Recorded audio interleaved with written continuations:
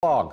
That is not your imagination. You look out the window. No, you don't need a second cup of coffee. Indeed, there is fog out there. This is a shot of the airport looking across the runway into Terminal C. 51 degrees. That's sunrise, 7:20 this morning, so we're only a few minutes away for the official start of the day. We're going to have this fog around for a few more hours. You see visibility not a real big problem. We've probably had enough wind in most locations to keep the fog from getting very dense, but visibility is down to a half mile in Cleburne, just updated in Waxahachie now 3/4 of a mile, down to a quarter mile in Bowie, and that's about the threshold where you start having some problems driving around. Another little problem is that some of the roads are wet. We've had this mist and drizzle going on here through the overnight hours, and especially the counties off to the east, like in Van Zandt County, you're a little bit more prone to run into a wet road, but there has been some drizzle and mist around the Metroplex as well, so be careful out there this morning with the fog and the wet roads. You can see this 75, and it's just bone dry at 52 degrees in North Dallas, and that south wind will pick up through the afternoon hours, and we'll probably get a little bit of sunshine, but we got a lot of cloud cover here this morning. Frisco's at 48, East Fort Worth at 50, and you can see everybody's reporting a little bit of a southeast wind, and temperatures are in the low 50s from most locations. To keep in mind that the average low is 37, and based on the hourlies, the low this morning at DFW is 51 degrees. That's balmy given the time of year here in early February. We've only had 11 freezes so far this season, and we're talking about 43 days away from the start of spring. This time last year we had 14 freezes, and typically you get about 33. So the last 2 years we haven't had a lot of freezes, but what's unique about this year, if just extremely unique, is that the last freeze was January 8th. That was 28 days ago.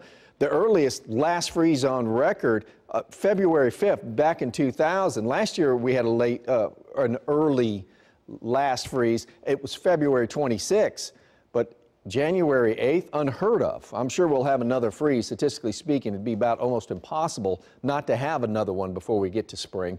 Fort Worth live shot, you can see that fog again, 52 degrees hour by hour. We're going from the 50s where you get sunshine into the 70s. I'll explain that a lot in just a minute, because not everybody's going to get the sunshine and get this kind of warm up, but we should be into the low 70s, at least in Fort Worth and possibly most of the sections of Dallas as well, and then temperatures will slowly drop into the 60s this evening. Nice temperatures, but that rain and fog and drizzle, it's going to really hang tough on our eastern counties. From Paris down to Corsicana, we're going to see these temperatures much cooler, but where that clearing line starts to push into the Metroplex this side and off to the west, we're going to have much warmer temperatures.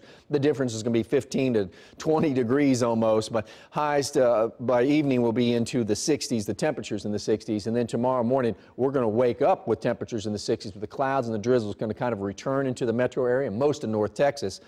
And then we do it all again on your Monday. The clearing starts west and pushes to the east, and temperatures are going to be much warmer where the sun shines in our western counties. So today we'll have temperatures in the mid-70s out in Breckenridge and Graham, and we'll be into the 50s only in Paris for highs.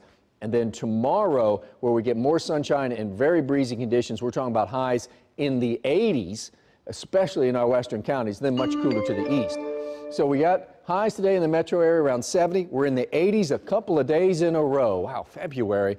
And then you see the next front. We're going to be in the 60s on Wednesday, and on Thursday we're going to have highs only in the 50s. But we're not talking about any appreciable chance of rain. I mean, we've got a little fog and mist around this morning, maybe tomorrow morning, but that's it. We go into the work week dry. Yeah,